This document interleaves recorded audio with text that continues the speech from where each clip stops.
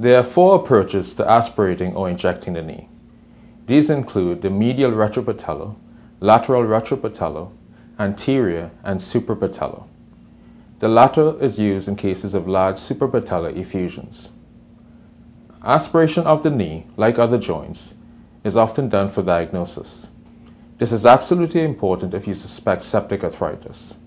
Aspiration can also be therapeutic, as removing large tense effusions can certainly reduce pain.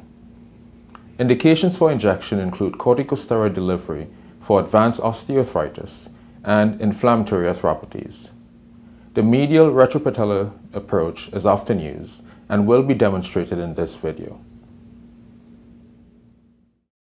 Identify the superior and inferior poles of the patella. Medial injections are done halfway between these poles, in the medial parapatellar groove.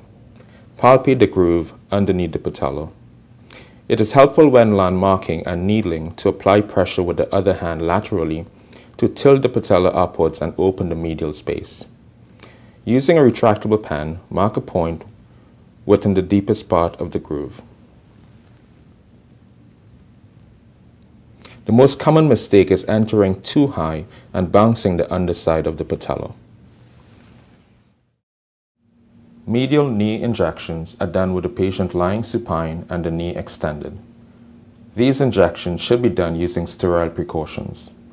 A no-touch technique is used, meaning that once the area is cleaned, it must not be touched with anything but sterile needles.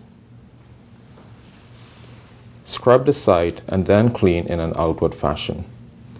Here I am using a mixture of 2% chlorhexidine and 70% isopropyl alcohol. Alternatively, you can use providing solution followed by alcohol. Local anesthetic can be applied to the skin and subcutaneous tissue using a 25 gauge needle, but experienced clinicians may forego this. If you anticipate difficulty or expect to aspirate fluid, which would mean a longer procedure, then you should use local anesthetic first. Here I have a mixture of 60 mg of Depomedrol mixed with 2% xylocaine without epinephrine, and I am using a 22 gauge 1.5 inch needle. Apply gentle pressure on the patella laterally to tilt it up medially and open up the joint space.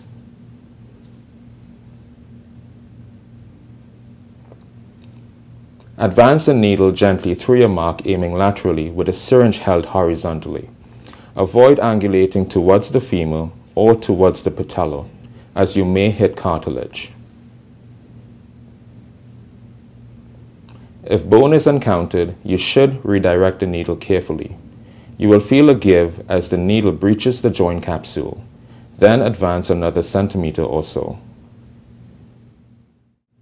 Always aspirate to ensure that you're not in a blood vessel. Then inject the solution. It should go in freely. If there is any resistance, then withdraw and adjust the needle. Finish off by drying the site and applying a bandage.